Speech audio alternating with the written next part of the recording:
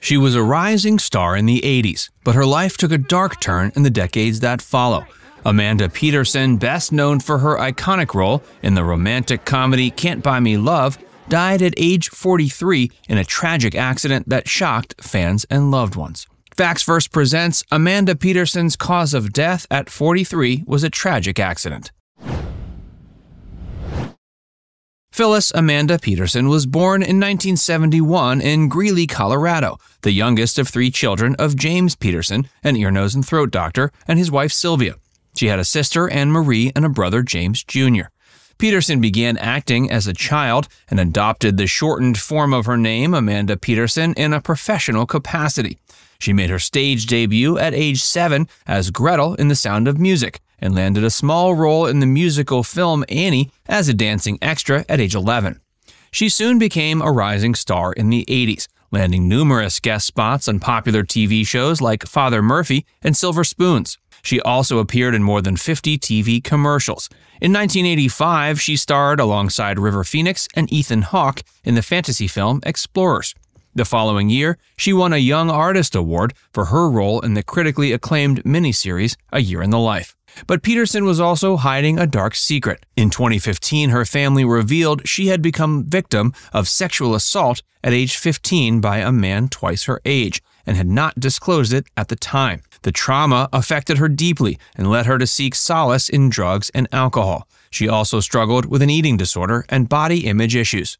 Peterson's breakthrough role came in 1987 when she played Cindy Mancini, the popular girl who falls for the nerdy boy, played by Patrick Dempsey, in the teen comedy Can't Buy Me Love. The film was a huge hit and made Peterson and Dempsey teen idols. They appeared on the covers of magazines like Tiger Beat and Teen Beat and were adored by millions of fans. But fame came with a price. Peterson felt pressured to maintain her image and cope with the demands of Hollywood. Not surprisingly, she started to rebel against her parents and managers and experiment with more drugs.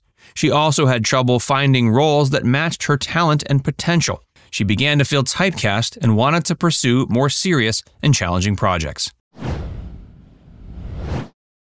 From bad to worse. After Can't Buy Me Love, her career started to decline. She co-starred in a low-budget post-apocalyptic film The Lawless Land, produced by Roger Corman, and a college drama, Listen to Me, opposite Roy Scheider, but neither film made much of an impact. She also reprised her role as Sonny Sisk in the TV series version of A Year in the Life, but the show was canceled after a season. She became disillusioned with Hollywood and returned to her hometown of Greeley, where she graduated from high school. She enrolled in Middlebury College in Vermont and studied anthropology. She also attended University of Northern Colorado and Colorado State University. Despite leaving Hollywood behind, her personal problems haunted her. She developed a drug addiction that led to several arrests. Peterson also had 2 failed marriages, which resulted in 2 children. Her problems were exacerbated by the fact that she suffered from bipolar disorder, depression, and insomnia. She tried desperately to get sober and rebuild her life, but never managed to overcome her demons. She retired from showbiz for good at age 23. Peterson's 4 arrests.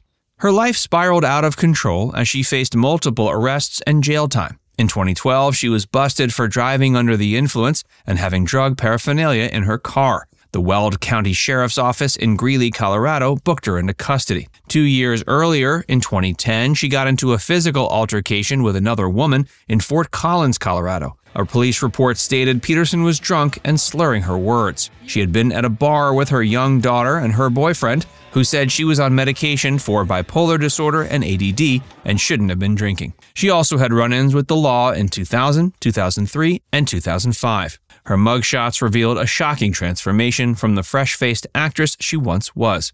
In one photo, she has a bruised eye. She spent nearly 3 months behind bars in 2005 as she was arrested in September and released in December.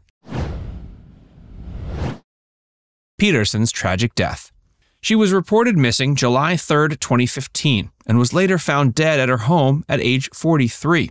Her body was discovered by police on July 5th after her family ordered a wellness check when she failed to show up for a scheduled family dinner. Initially, the Greeley Police Department failed to comment on the specific details of the case, but they did mention Peterson's apartment door had been unlocked and there were no visible signs of foul play. Shortly after her death, Peterson's mother told Entertainment Tonight that her daughter had a history of drug abuse and was under the impression she was clean and sober when she died. Autopsy was scheduled by the Weld County coroner, and the results were released in September. Despite her mother's belief she'd been drug-free, Peterson's cause of death was revealed to be an accidental overdose of morphine and other drugs.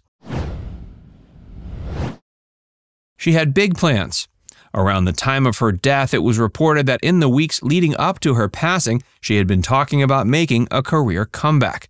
She evidently was also in the process of writing a memoir that was meant to be a candid tell-all of everything she'd experienced as a former teen star. Photographer Ryan Hatsock, a friend of Peterson's, whose 2012 photos of her appeared in international news outlets following her death, was quoted in the Denver Post saying he had been encouraging her to set up a website and get a blog going. Another hometown friend, Tanya Bowie, stated that she really wanted to do a photo shoot, start blogging, and even start a fan page in hopes of recapturing some of her former glory. Bowie went on to add that Peterson had high hopes of giving back to the community by opening up an acting studio to help young kids grow self-esteem.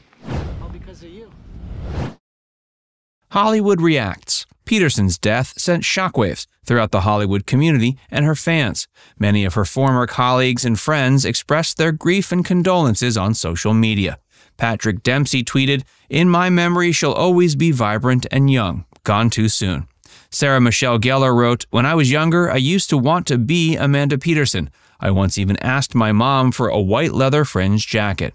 Scott Foley posted, "R.I.P. Amanda Peterson. Can't Buy Me Love was a huge part of my youth. So sad." Lance Bass said, "I remember cutting school in 9th grade to go see Can't Buy Me Love on opening day. So sad to hear the news of Amanda Peterson's passing." Peterson's legacy is that of a talented and beautiful actress who once had a bright future ahead of her, but whose life was cut short by a tragic accident. She'll always be remembered for her role as Cindy Mancini in Can't Buy Me Love, a film that touched the hearts of millions of people. She'll likewise always be missed by her fans and loved ones who could see beyond her troubles and see her inner sparkle. Now it's time to hear from you. Did you know Amanda Peterson was arrested 4 times between 2000 and 2012, and that she became addicted to drugs after retiring from acting? Let us know in the comments section below. And thanks for watching.